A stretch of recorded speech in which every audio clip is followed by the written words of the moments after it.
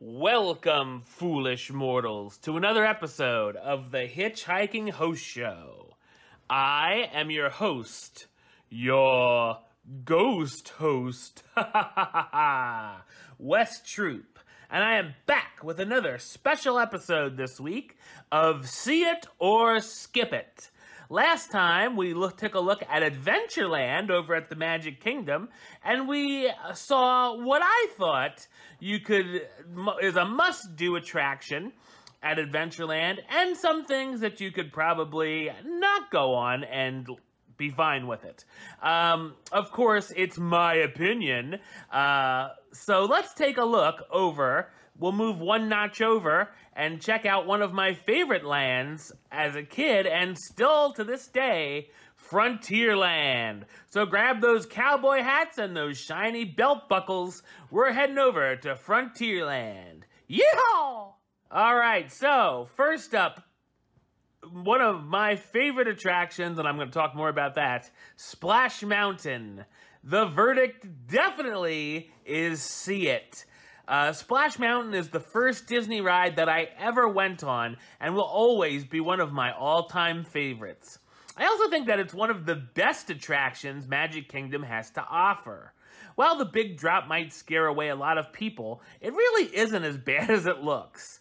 It's one of, if not the best, log flume ride ever, and a lot of that has to do with what's inside of the attraction. Based on the stories of Brer Rabbit, the animatronics of the characters like Brer Bear, Brer Fox, and of course Brer Rabbit himself, along with many other critters, are terrific. Basing a ride off of Song of the South was a big risk, but it certainly paid off, and now park guests can be familiar with these awesome characters.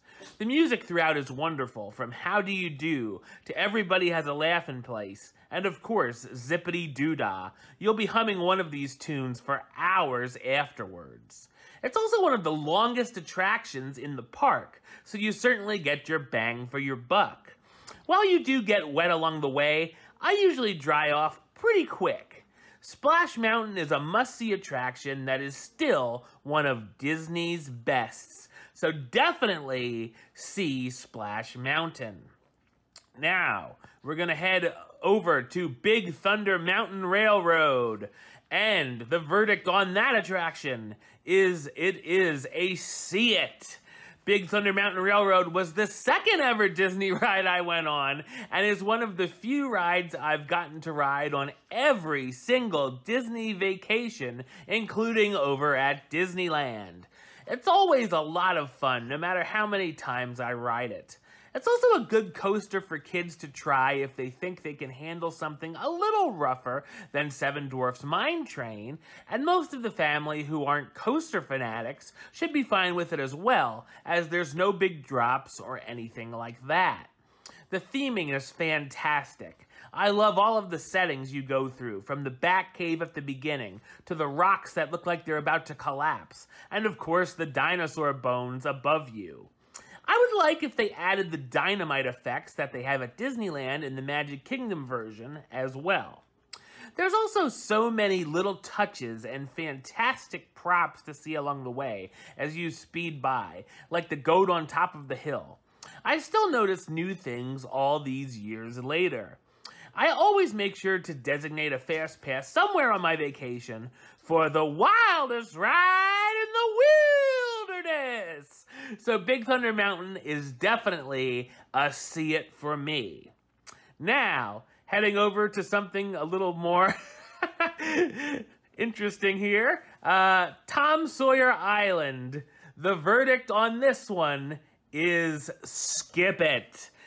Tom Sawyer Island is an attraction that I don't have a whole lot of experience with. I've only made the journey over to Tom Sawyer Island once back in 2012.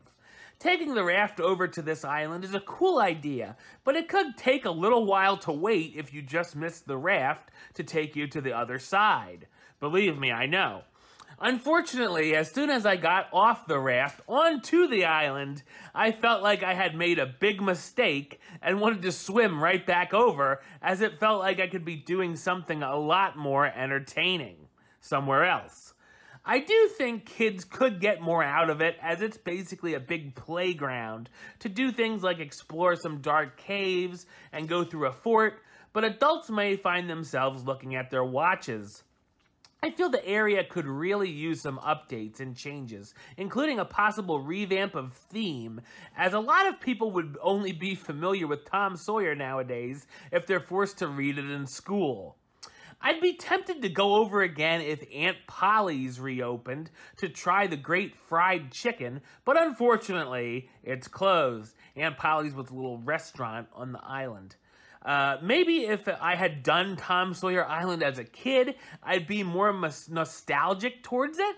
But really, I didn't care then, and I don't care now. So, in my book, Tom Sawyer Island, skip it. Now, heading over to an eatery in Frontierland, Pecos Bill's. Will it be an eat it or a don't eat at it?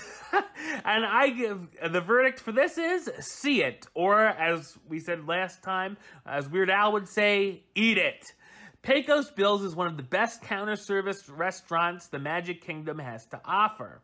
They redid their menu a few years back, changing from burgers and fries for a Tex-Mex menu, which was a great move.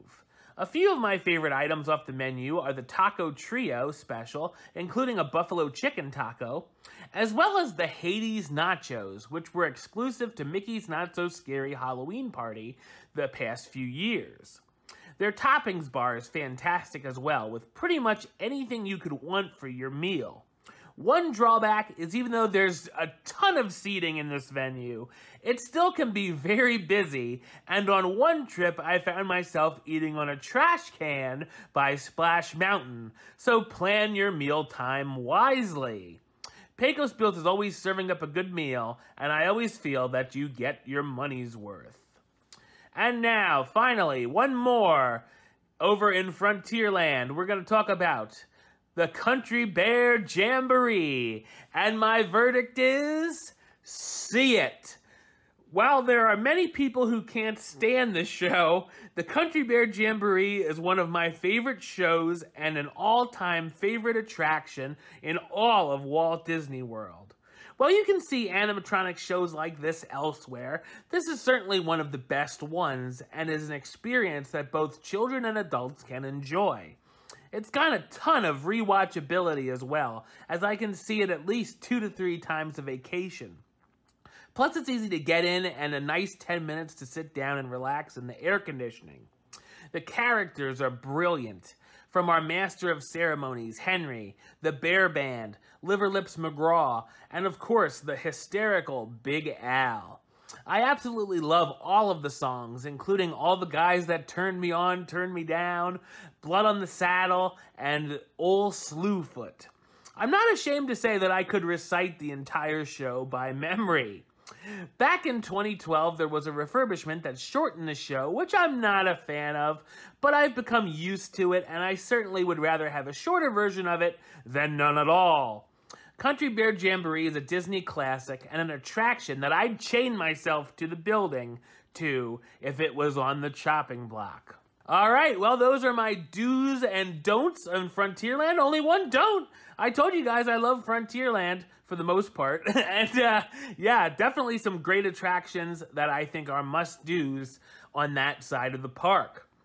But until next time, don't forget to subscribe right here on YouTube. YouTube.com/HitchHiking.